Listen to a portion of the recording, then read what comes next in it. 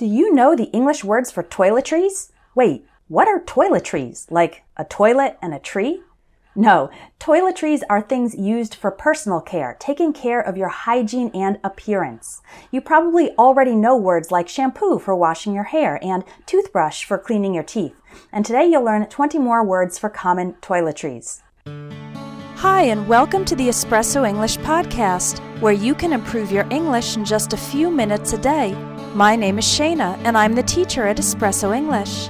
Make sure to visit the website espressoenglish.net, where you can get online courses and ebooks that will help you learn English even faster. Let's get started with today's lesson. When you expand your English vocabulary, then you can speak more fluently without having to stop and think, oh, what was that word again? Or checking Google Translate all the time. You can improve really fast inside my Vocabulary Builder courses because each one teaches you more than 1,000 English words. Click on the link in the video or in the description to learn more and to join the Vocabulary Builder. A big part of personal hygiene is making sure you smell nice, so we have deodorant to put in your armpits. Most deodorants are also antiperspirants, which means they also help stop you from sweating. Then we have nice smelling products we can spray onto ourselves, perfume for women and cologne for men. If you want to take care of your skin, you can use lotion or moisturizer. This helps stop your skin from drying out.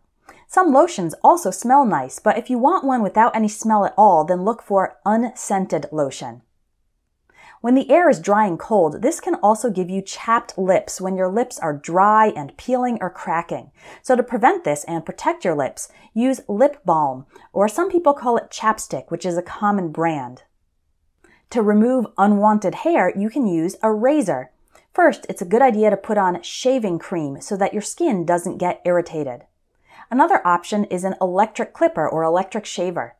And if you have just a couple individual hairs to remove, you can use tweezers. To cut your nails, use nail clippers and then a nail file to smooth down any rough spots.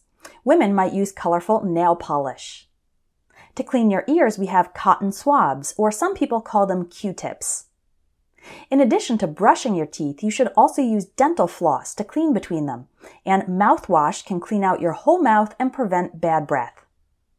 To keep your hair under control and keep it in place, you can use hairspray or hair gel. Women might use makeup. That's the general word for the category of cosmetic products for your face. There are so many words in this category, but some of the main ones are foundation, lipstick, eyeshadow, blush, and mascara. Finally, another good thing to have in your toiletry bag is a pack of tissues. Now you know lots of words for common toiletries in English, but there's so much more to learn inside my Vocabulary Builder courses, which cover lots and lots of topics in daily life. And the courses include not only lessons, but also quizzes and short answer exercises to help you practice. Thanks for joining me for this Vocabulary with Pictures lesson. I'll talk to you next time. If you want more great English lessons, visit espressoenglish.net, where you can sign up by email to receive a free ebook with 500 plus real English phrases. You'll also find online courses to help you improve your English fast, even if you don't have much time to study. Keep practicing your English, and I hope you have a wonderful day.